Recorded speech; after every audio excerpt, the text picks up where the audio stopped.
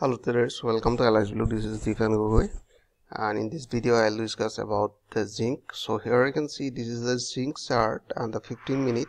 So I think you remember that previously I have placed a resistance line around 204. So I told that this is a strong resistance, and from this area it might reverse from this area. So here you can see from this area around 204, the prices were placing a little more prices retracing from this area. So you can see this is a strong support, a resistance.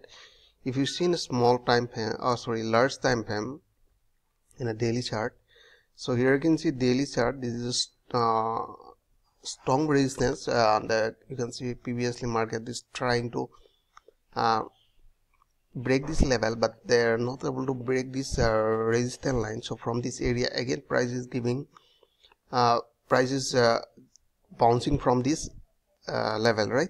So here you can see today, you can see the price is forming a doji pattern at the level around near 203. So if they're not able to break this yesterday high, so I expecting the price might reverse toward this supporting, right? So if you see like in 15 minutes, now you can see in 15 minutes they already confirmed that price will reverse from this area.